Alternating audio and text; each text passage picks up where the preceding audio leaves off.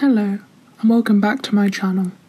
Today we will be covering chapter 26.2, identifying aldehydes and ketones. By the end of this video, you should be able to use 2,4-dinitrophenylhydrazine to test for carbonyls, and use Tollens reagent to test for aldehydes. We can identify a carbonyl group by using 2,4-dinitrophenylhydrazine. In the exam, you can refer to it as 2,4-DNP. This is a lot easier to remember.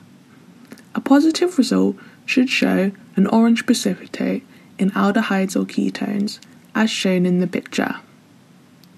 We can identify the exact carbonyl group by recrystallizing the orange precipitate, finding its melting point, and comparing to the data book values. While that test is positive for both aldehydes and ketones, sometimes you'll be asked to differentiate between an aldehyde and a ketone. We use Tollens reagent. We add this to a solution and gently warm. If an aldehyde is present, a silver mirror precipitate forms. If a ketone is present, there will be no reaction.